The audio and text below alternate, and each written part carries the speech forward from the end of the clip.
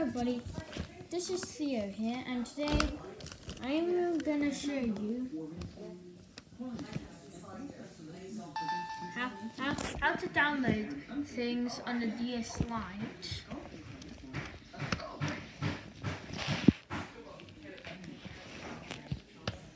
Now first of all, you go on to download today.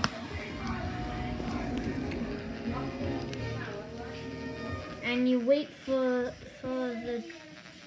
the software to download, and then then it should look for some software to download. And anyway, on my DS Lite, it's gonna take about hours.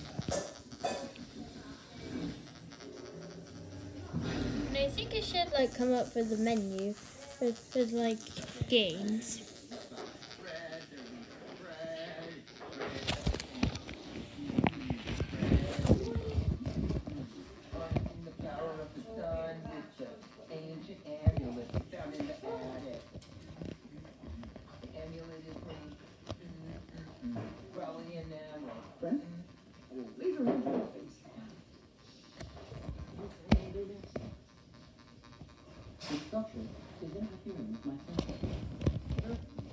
Okay then, I cannot leave this running anymore because battery is super low.